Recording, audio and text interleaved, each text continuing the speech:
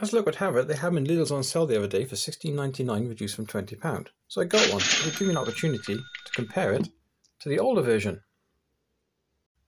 Right, as always, make sure the cable tie is still fit at the top to ensure that no one's been inside, stolen the contents, and taken it back for a refund. So if you watch some of my other Parkside reviews, you'll know I hate blow molded power tool cases. And it's not just Parkside, any tool that comes with a blow molded case I don't like because I think it's a waste of plastic. My biggest annoyance with them is the type of hinge they use. It's usually a very thin piece of plastic, which snaps eventually, which means the case is no good. This one's actually got a proper metal bar through the middle of the hinge, so this case might even be a keeper. Instruction manual is the usual kind of thick Parkside publication, but that's because it's in multiple languages. This one goes up to page 14 in English, and it usually contains enough information to advise the user on how not to harm themselves rather than to actually use the tool for various jobs. Speaking of which, it comes with some sanding pads, and complete with the attachment to put on the sanding pads, some cutting attachments for various materials, dust extraction, so you can connect it to a vacuum cleaner, which is very useful. And then the tool itself, which is what I'm really interested in. So like a lot of tools in the 12V X-Team range, they don't come with a battery and charger, so you've got to purchase your own. And they're available at the checkout in store. So the first thing I noticed about this tool was its manufacturing date. December 2021. Bear in mind it's now October 2024.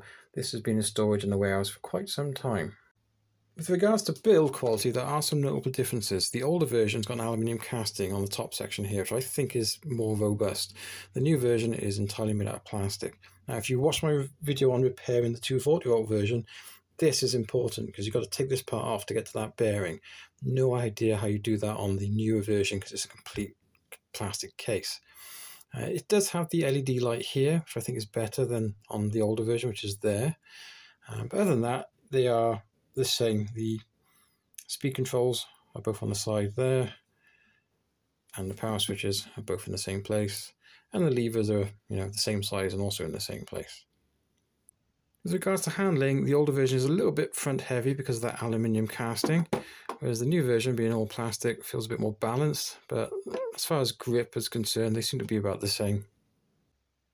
So, has the quality changed much on this particular tool over the years? I can't say it has, to be honest. It still feels, decent and good value for money. It's a shame they've stopped using this aluminium casting here. It's probably a cost-saving exercise. But, in general, I'm actually quite pleased with the new version. I'll be looking forward to using it. Although, I'll still be using this one because it still works fine. So with that, thanks for watching and subscribing. It's much appreciated. And I'll see you all again soon.